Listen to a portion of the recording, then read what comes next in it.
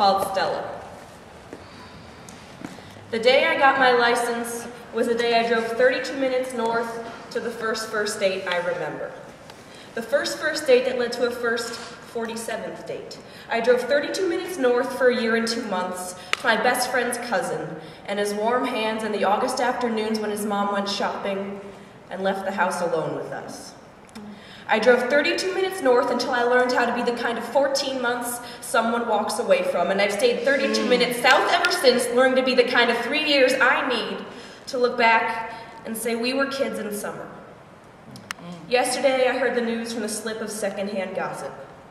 Liam joined the Marines, and that should have hurt worse because there was a time when I could have driven his north senseless. He was the third boy to hold my hand and the first boy to unhook my bra. We thought we taught each other so much because we were 15 and felt laced together while we both fumbled blindly around each other. Because we were 15 and 16 and I pretended that I let him take me for a ride in the back of his Volvo 270 that I named Stella so I could scream it like in the movie, when really, it took just as much from him as he did from me. Because we were 16. And time kept keeping up with us. Liam joined the Marines, and it unties you when you can remember how you felt the heartbeat in the warm hand of the first boy who could feel a pulse in the small of your back, and you find him smiling back at you in a military-issue uniform in a picture you found on the internet when you went looking to see if it was true. It unties you when best friends ask if you knew, and you say no. Liam joined the Marines. The word love made my throat go dry the first few times I said it and meant it for him. I always wanted to spend a whole night with him, just to wake up together.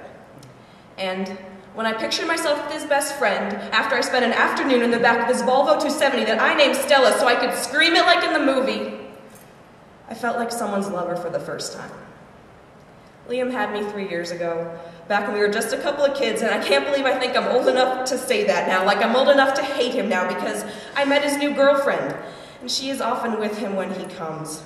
Because 3 years ago we played house with the windows down, and now he thinks he's G.I. Joe, and I know I heard the news in accidental gossip, meant for no reason in particular, because I don't know a soldier. I know the boy in the back of a Volvo 270 that I named Stella who said, "I love you," because it was the second week of June and we had the night to ourselves. He joined the Marines, and I saw it on the internet where someone dressed my first handheld heartbeat in the shirt of a soldier, and I'll never be his war widow. Because summer lovers don't get folded flags, and because you can't keep what you find in the back of a Volvo. In the end, we taught each other how 16 is a pulse in a hand, and then you go to war.